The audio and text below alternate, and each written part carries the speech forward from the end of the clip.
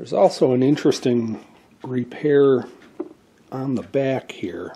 Don't know what that was, but it's a nice round hole that's been epoxied over.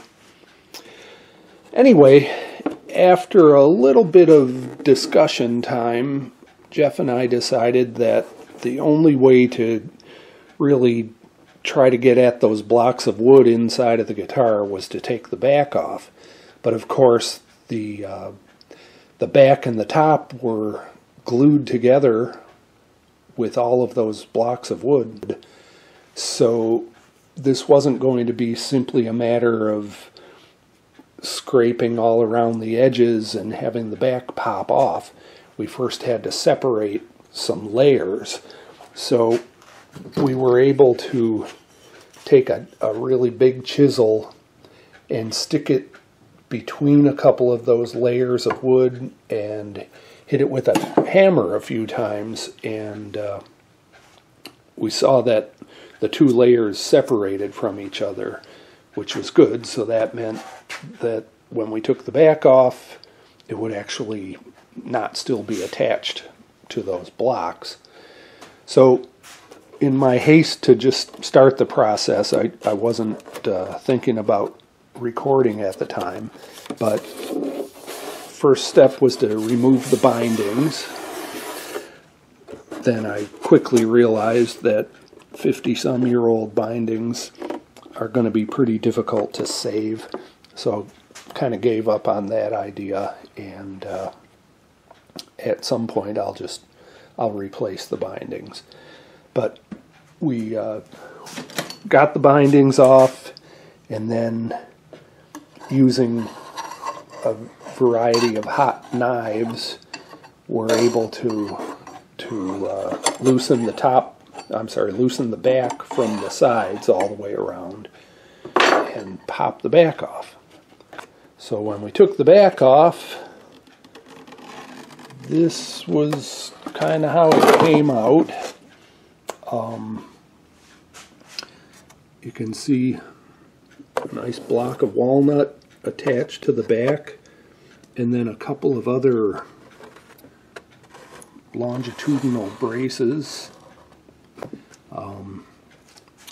And then here, this next layer was 3 more pieces of walnut. Then there was this pretty thick block of walnut. That's like 1.25 inches maybe. So that came off. Yeah, this was a separate little piece that was not even glued to it. I'm not sure what that was all about, but not sure what any of this was all about. And then the last remaining, maybe 3/4 inch thick piece of walnut is still attached to the soundboard. I think these are the remnants of the original braces.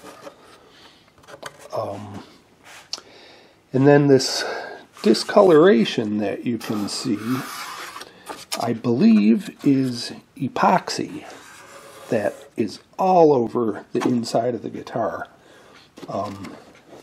It's already been, we scraped it off the back of the guitar, so the back doesn't look like that anymore. But where it gets really dark here in the deepest part, that epoxy's over 1/4 inch thick. So it's all over the guitar. You can see it clinging to where the sides and the back met.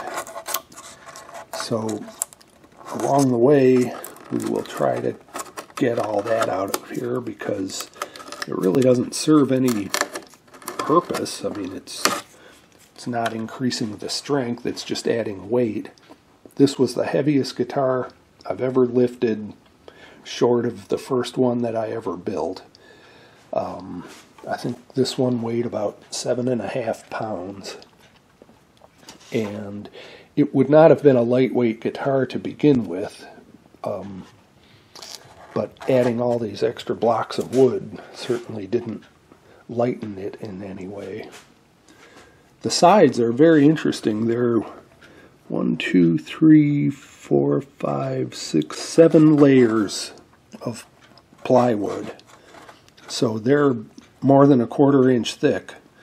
And unlike most guitars, there's no kerfed lining in this instrument that's normally put in to increase the surface area for gluing the top and the back. But because this is already so thick, you don't need to add the extra lining. So the next thing to work on will be to try to get this block out without damaging the soundboard, and get this block out and these 2 braces without damaging the back. The epoxy went right over the label, so it's kind of hard to see, but from what we could read of the serial number, it looks like this guitar was probably made in November of 1975. But if we get a better view of the serial number sometime, we might modify that to some other date.